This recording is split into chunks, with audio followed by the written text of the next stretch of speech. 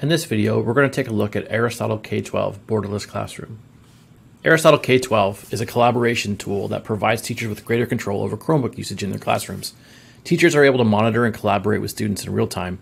This includes historical reports that capture student technology use in your classroom, allowing for teachers to review usage after the class has ended. Let's take a look at how this program works. Teachers will find AristotleK12 on their Google dashboard. You can locate that here. Simply click on the AristotleK12 application, choose Sign in with Google, authenticate to your account, and Aristotle will open up. Once Skyward begins syncing our classes, teachers' classes will all be populated here. You do not need to manually create any classrooms or add students. This will all be done for you in the background. Looking at our dashboard, we can see this class that I have created here. From here, we can choose to edit settings or open the classroom. For now, I'm going to open the classroom so you can see what it looks like. I will see my students populated here. This red icon indicates that they are not currently connected. As the teacher, I can go up and start a session immediately or set up a schedule that automatically starts and stops my classes for me. For now, I'm going to start a session on my own. By clicking Start, I'll see my student desktops load inside of my classroom. Once I see my students' dashboards, I can see the live screen that they have available directly on their student cards here. On the right-hand side, I have an activity feed where I can see all of the different things that are happening, websites that are being opened and closed. I can also choose to select this tabs inside of my feed so I can see how many students have which tabs open. So let's say I want my students to be focused on a specific website.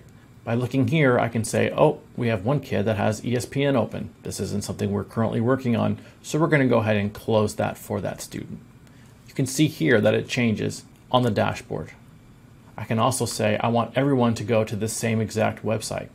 So by clicking Open, it'll open all my students to that same website. So this allows me to quickly and easily send all students to the same place, refocus students, or even close websites that they don't need to have open. By clicking on a student's screen, on the right, I can see all of the tabs that they might have open. By choosing Focus, I can redirect them back to a website. I can even close websites for individual students or all students at one time. If I select Multi-Select On, I can choose multiple students. Maybe I need to pause what they're working on entirely. We can click this Heads Up button.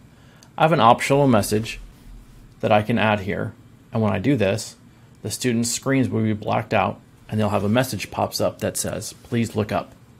I can then end Heads Up and allow students to work again.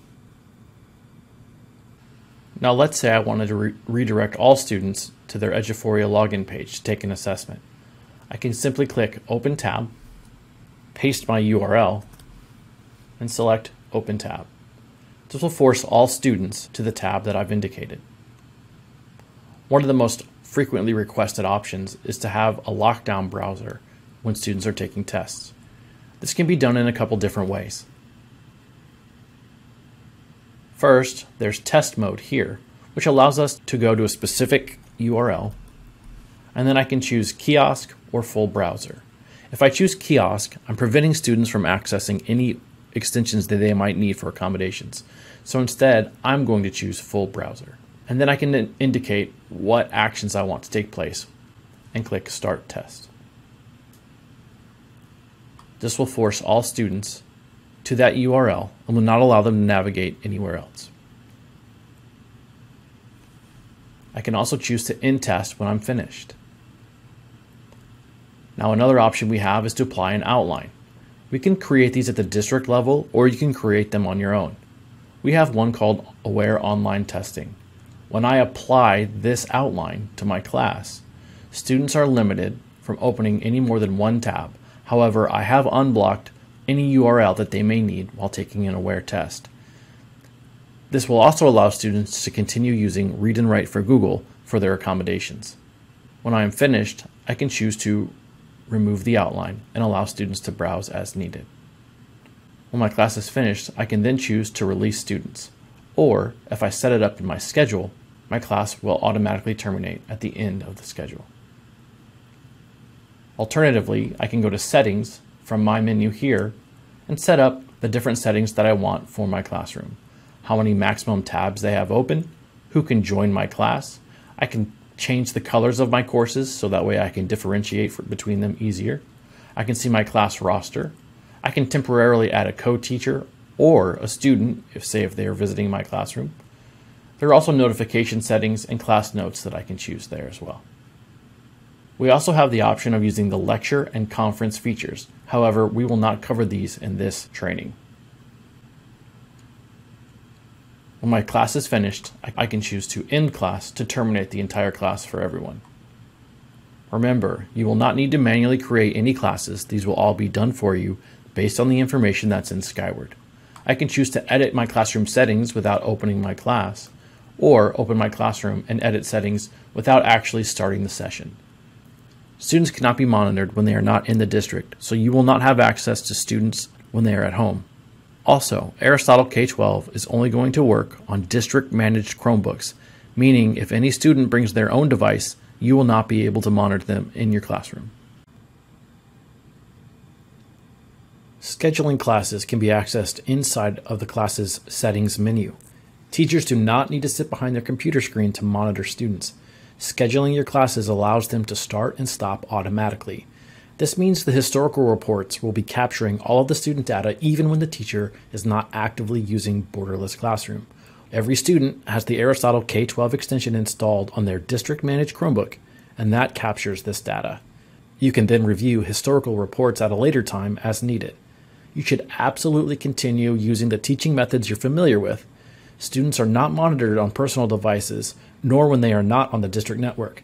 Additionally, Borderless Classroom is only available for use during school hours Monday through Friday. You can set a default class duration here under your settings menu, or you can choose to schedule it by day to automatically start and stop.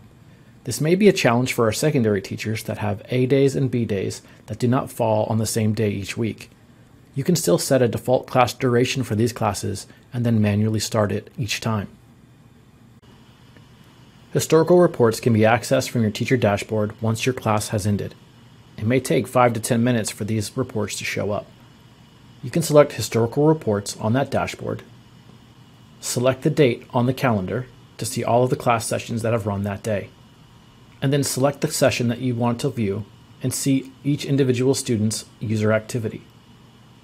You can also choose to print this report, which will export as a PDF. That way you can save this file to your computer or share it via email if necessary. For additional help using AristotleK12, please access the Help menu from your teacher dashboard. The Help menu offers 2 different help guides. You can click on the Tutorial or Frequently Asked Questions menu. From this Help menu, you can browse the table of contents and be led virtually through using the program. For frequently asked questions, you can then navigate through the different common questions that teachers have and determine what you may need to do. For additional help, you can submit a help desk ticket or reach out to your instructional technology specialist for more support with using this program.